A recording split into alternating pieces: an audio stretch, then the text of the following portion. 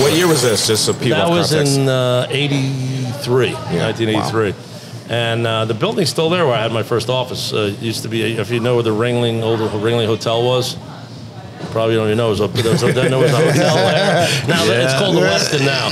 Oh, the Westin. So We know the Westin. Yeah, well, across the street from the Westin was a place where I was to work. But anyway, long story short, I came out to Siesta Key, and I looked at that beach, and I said, no, I'm not going anywhere else. And I moved out here in '83, and that was it. I never left except to go to, in 1990, I went to, decided I didn't like being a stockbroker anymore. I wanted to change a career, and I went to chiropractic school in Atlanta. So I left for 3.5 years and got back here in like '94. And never left since, and done very well, and loved the community, loved the beach, and when you moved back here in '94, is that when you started building the Point of Rocks house, or when did you start that? I didn't have any money then. I was broke. I just started. I got my chiropractic degree. I had my son Alex, and I had 2 other kids that had autism. And Alex and I go way back. You guys know Alex? I used to pick Alex up at the house, drop my truck off, and drive his truck around and try to pick up chicks in the village.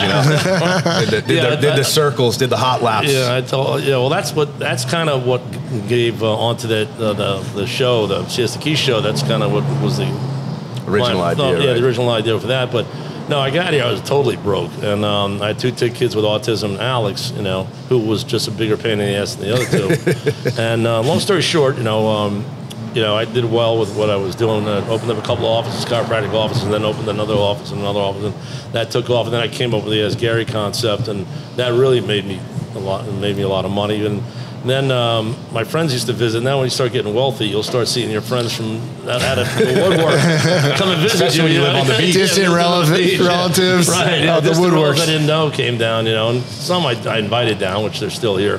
But long story short, no, I love my relatives and my family. So that's all what it's about. But when my friends came down, the college guys that I met from the University of Tampa, they came down, they go, man, this guy Alex has got it going on, man. This is like, you should make a reality show out of this. And I said, hey, maybe. I told another friend of mine, and he had a guy up in Jacksonville that used to make movies.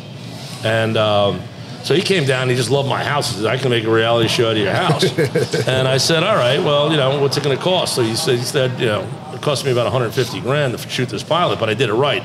I mean, we had the infrared cameras, we had the boat scenes, we had. I remember that pilot. You showed me it in my office on your cell phone. Everybody, couldn't believe it. You're like, oh yeah, that looks pretty cool. It looks pretty cool, even on a phone. Yeah, but 1 out of 6,000 people when they show their show gets picked for a reality show. So that was my first shot at it. We got it.